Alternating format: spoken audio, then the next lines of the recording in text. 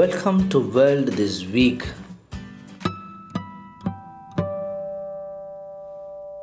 The first news is that Pakistan won by 10 wickets to register first World Cup win against India in 2020 World Cup.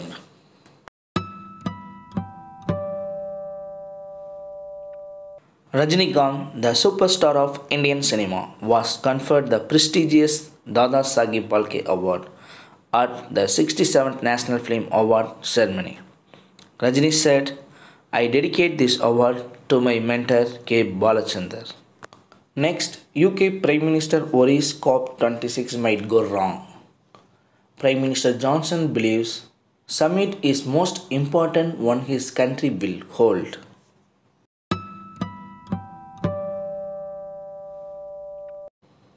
China locks down city over COVID.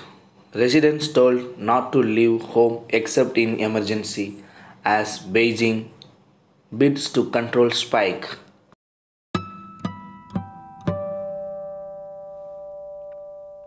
Sudan's military takes power in coup. Arrests Prime Minister Hamdok. Sudan's military coup leader says new Prime Minister will be appointed within days.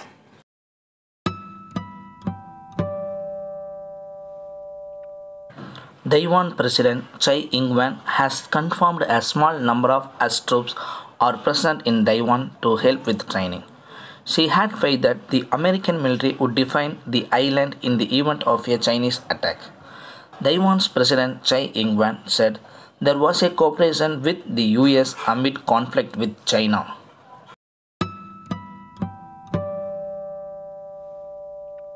World Health Organization Chief Tedros Adhanom Ghebreyesus, who one of the most prominent figures during the COVID-19 pandemic. He is the sole candidate to lead the World Health Organization once his current term expires, the World Health Organization announced.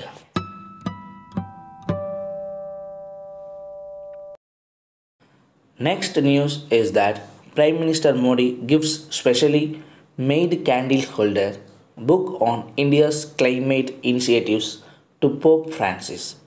This was the first meeting between an Indian Prime Minister and the Pope in more than 2 decades. That's all the important news around the world this week. We shall meet next Monday. Thank you.